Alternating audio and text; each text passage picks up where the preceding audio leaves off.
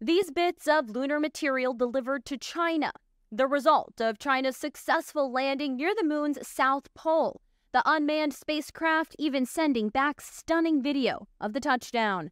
The U.S. has yet to accomplish a soft landing on this side of the moon. I think, in effect, we are in a race. China is really throwing a lot of money at it. NASA Director Bill Nelson telling Congress in April why this region of the lunar surface is critical. We think that there is water there.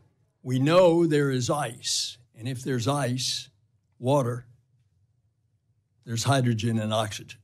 And we got a gas station. We spoke with Peter Gerritsen at the American Foreign Policy Council. It's really a scramble for resources. The broader problem, in my mind, is not so much that we don't have the technical prowess to catch up. In a sense, I don't even think we're playing the same game for the same stakes.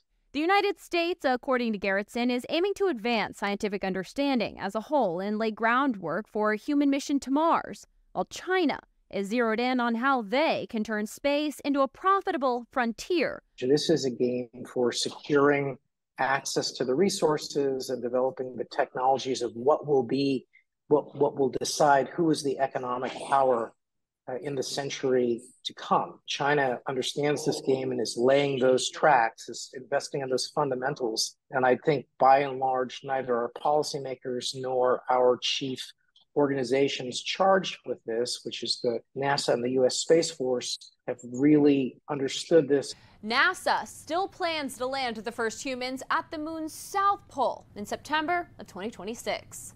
I'm Kayla Gaskins reporting.